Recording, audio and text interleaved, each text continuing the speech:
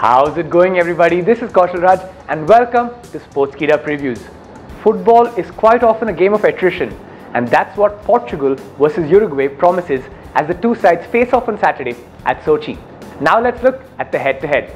These two sides have barely ever played each other, only twice coming face to face in history in fact, with Portugal winning one and the other one ending in a draw.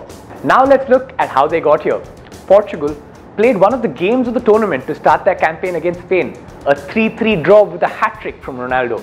It's been quiet after that and they eventually finished second in Group B. Uruguay, on the other hand, were imperious in Group A, getting to the round of 16 without conceding a single goal. They finished top of their group.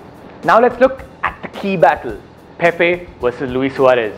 Two of the world's most temperamental and hot-headed characters, Portugal's Pepe and Uruguay's Suarez, go head-to-head in a battle that could be great or could turn ugly very soon.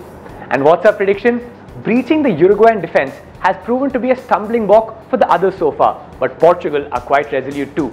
This could go either way, but I believe Portugal will sneak it by a goal in regulation time. Let us know your prediction in the comment section below and tune into Sportskeeda for much more. This is Kaushal Raj signing off. Have a wonderful day.